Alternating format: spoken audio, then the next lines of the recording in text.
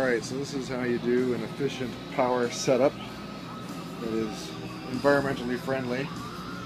So we have a laptop, a monitor, and a tablet going into a power bar, which then goes through a cable. Let's just follow around that cable to see what's powering this setup we got here. So here's the cable on the other side of the tent.